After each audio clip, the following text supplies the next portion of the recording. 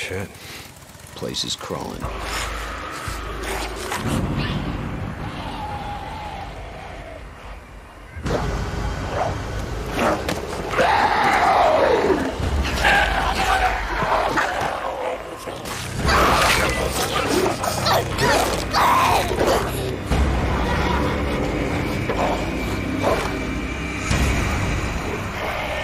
Shit, we're gonna need more ammo. What are you thinking? And I already know it's a bad idea. This time we are reviewing Days Gone. Welcome back, everybody. If you're new to this channel or here for the first time, please leave a like and subscribe so you can follow along with some of the great content that we got planned to bring to you guys. Days Gone is a survival open world game that was released in 2019 as a PlayStation exclusive, but was recently added to PC in 2021. The game takes place in post-apocalyptic Oregon after a pandemic outbreak that turned most people to zombies that they call freakers.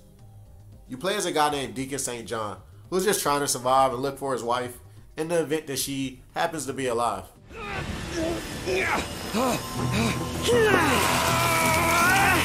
These tats are dead symbols of a dead man. Dead symbols. The story is fairly good, with enough variance to keep you intrigued and entertained while moving throughout the game. The main character seems to be a pretty good guy, with integrity and a strong moral code. The game makes it easy for you to root for him.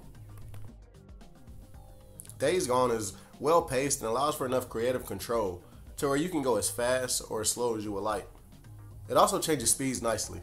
You could be on a mission that requires stealth, where you need to take out enemies one by one, or you can run into a giant horde, where you have to take out a couple hundreds of the undead in a fast-paced environment. Stop it!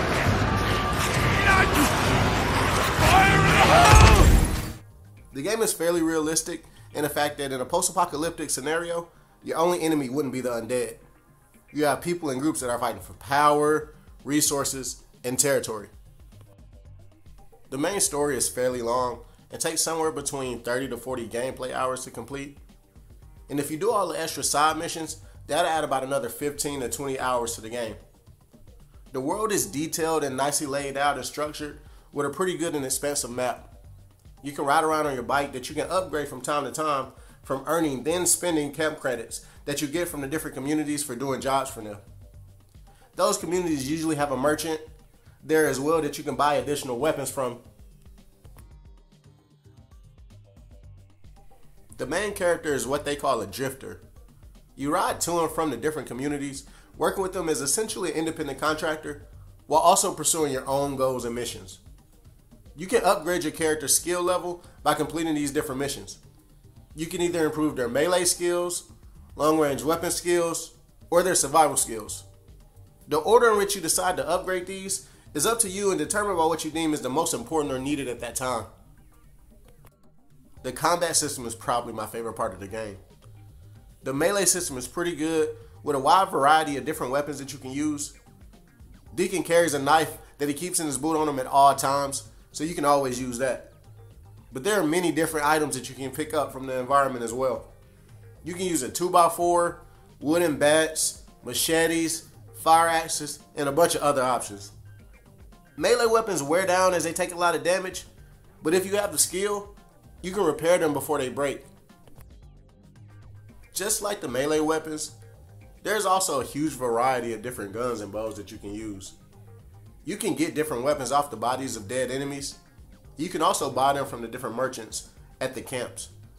What specific gun or bow you want to use a lot of time will be determined by what your current mission is and what weapon you feel most comfortable using.